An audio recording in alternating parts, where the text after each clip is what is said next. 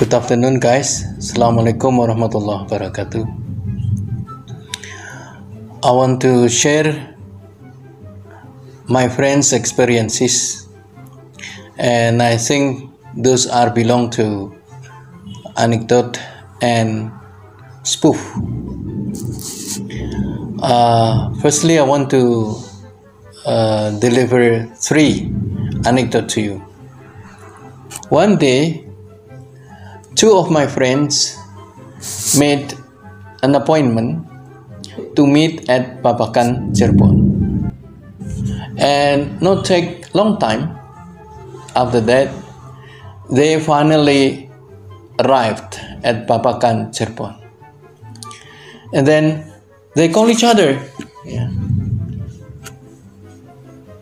Hey Amran, I already arrived at Babakan, Cirebon. And then Amran said, Happy, I already have been here too. Where are you? And then B said, I am in front of Babakan market. And then Amran said, Oh, I am also in Babakan market. Where are you exactly? And then B said, because her name is Baby, Oh, I'm near with the Babakan market signpost. Below it. And then Amran said, Oh yes, I was there. And then Baby said, You can't see it. What clothes you are wearing? And then Amran, maroon. That is not maroon. It's too crowded. How if we come back at when returning to the market entrance from the north in the T junctions? And then Amran, oh yeah, I'm ready. Then 2 people go to the direction they promised to meet. Once there, they call again. They call each other again. At that time, there was no cell phone within or providing share locations or share log. I arrived at the T junctions. Where is it? And then Amran said, Where is it? I have been arrived too. And then, oh yeah, under the flyover. I was there. And then Amran said, Oh yes, I was there. I arrived near the flyover. I was near Alfamart. Where are you, B? And then B said, There is no Alfamart here. Hey! Adu, where are you? What's the Babakan? You've been there. I am now in Babakan Ciwaringin. Oh my God. I am now in Babakan Gebang. I am in Babakan Gebang and you are now in Babakan Ciwaringin. There are 2 Babakan in Cirebon. And then Amran said, Why you didn't tell me about it before? I am now alone and I don't know how to go to Babakan Gebang. So the problem why this anecdote happened is because there are 2 Babakan in Cirebon regions, Babakan Ciwaringin and Babakan Gebang. Okay, we go on to the second anecdote. A group of friendships try to conduct a tour to Borobudur. Most of them come from Semarang and its surrounding. There is one person from Tegal area. This Tegal man asks his friends from Semarang and its surrounding, "What will we wear later?" They answered, "Wearing a uniform shirt, and the under is a black katok." Yeah. On the appointed day, they gathered, and it turned out that there was one person, from Tegal who was wearing short ones. "Why are you wearing shorts?" All Semarang men asked him. He said, "You asked me to wear katok." Hey! "Is that right? Why are you wearing shorts?" "Shall we say shorts? Katok means trouser here." And then the gunman said, "Oh really? Oh my God!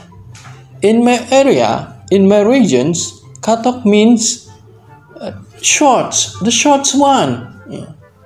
It turns out that the difference in defining the word katok, which means trousers in Semarang area, and in Tegal, katok means shorts. Okay, we go on to the third example of anecdote. One day in Kuningan area, there was a seller of Dawat Ayu. This one is a kind of ice from Central Java. After serving several people, there were people who said the dawat is amis, and the seller asked them, "Really? It's amis?" Then all of the buyer said, "Yes, that's true. It's amis." Then after that, the seller threw away all of the dawat remaining in the tank. Then after that, all of people surrounding him was surprising. Why? Why you throw away all of the dawat? And then the seller replied, "You said that the dawat is amis." So all people surprised too. "Yeah, that's true, amis.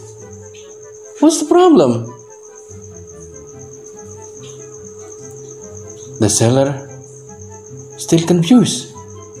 Then all people say to the seller, "The word amis here means sweet, manis." The seller then very sorry for that, because he didn't know the meaning of amis in Kuningan.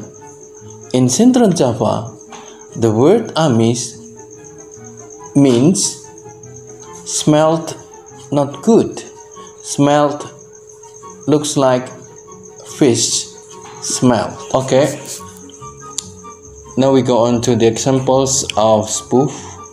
Firstly, I want to say sorry because for Indonesian teenagers, these experiences do not need to be imitated. This one only the examples for some language features that sometimes needed to be explored.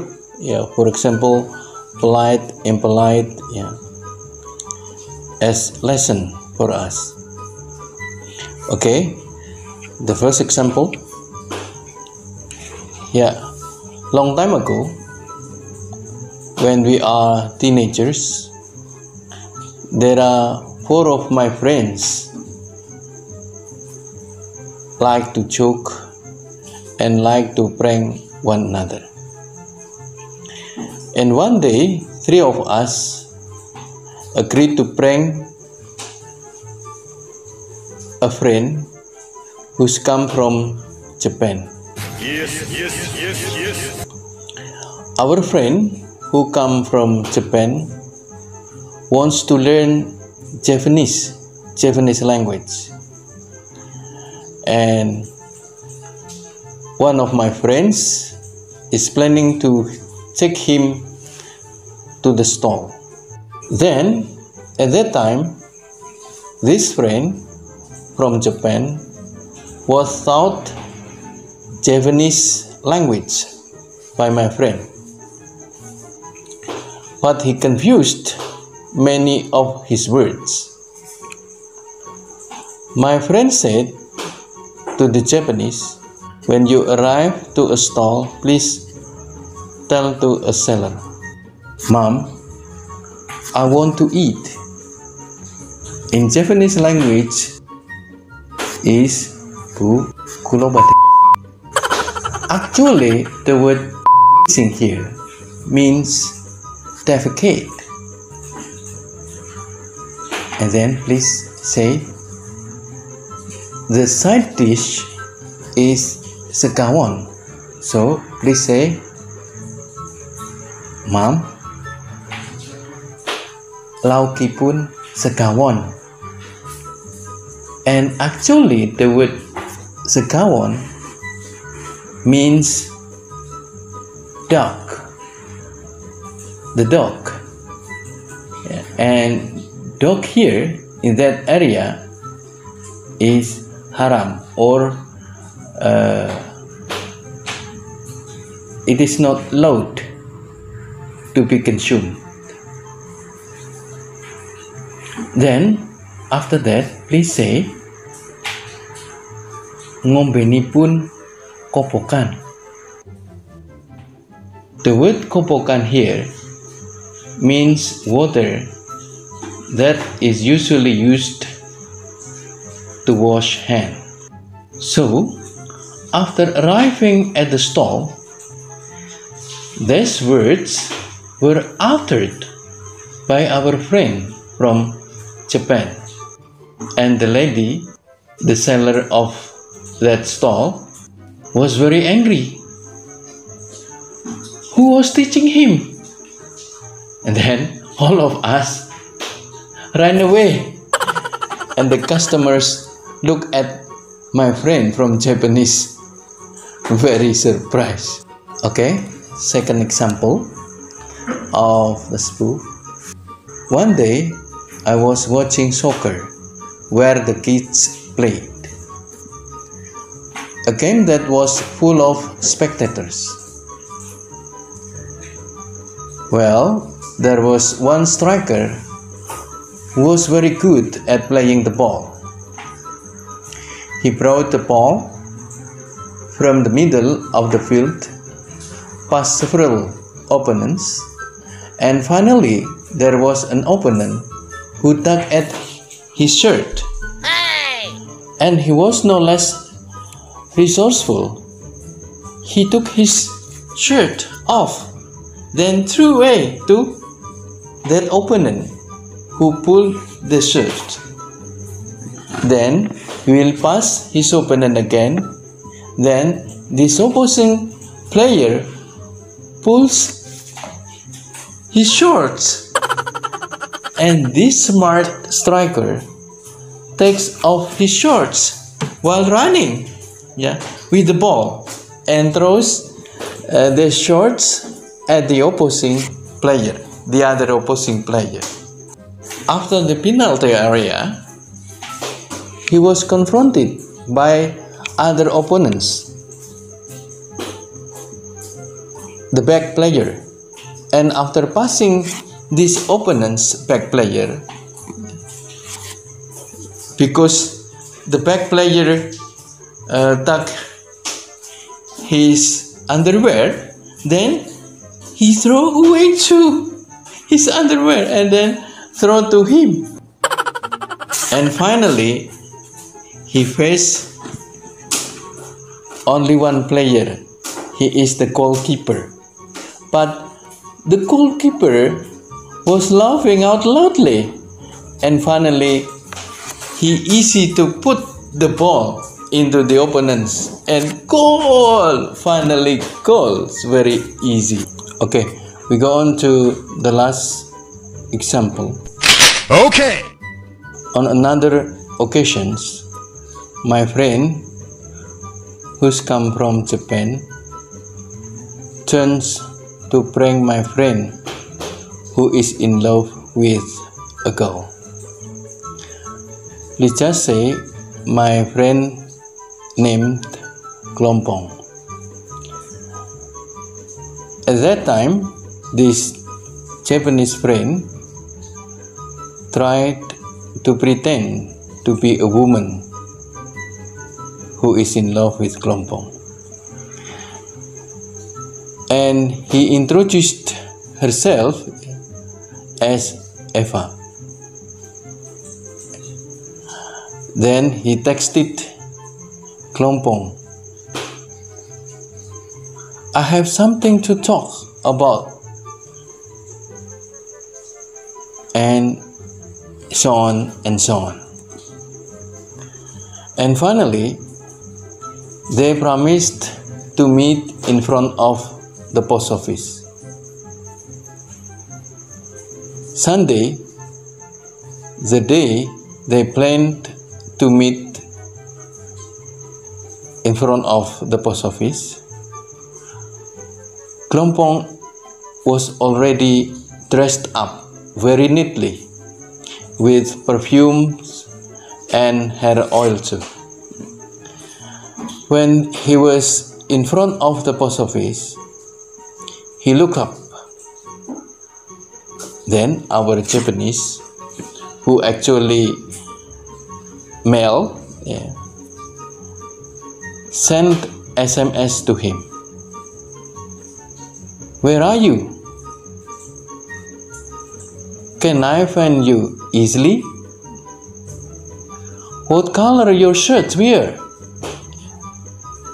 And then Kelompong said, "Oh, it's dark blue." And then my Japanese friend, asked again, "I can't find you. Can you raise your hand, please?" Then Kelompong raised his hand. "Can you see me, Eva?" And then my Japanese friend sent SMS to him too. "No, please, can you jump please right now?" And then Kelompong jump several times.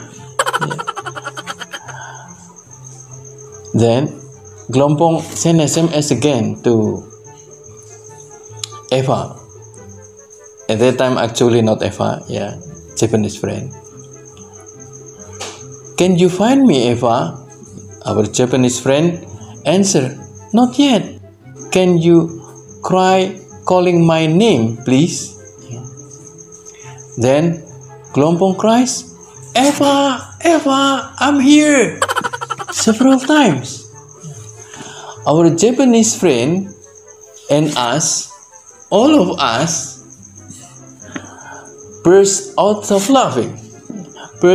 laughing and watching him from far side place.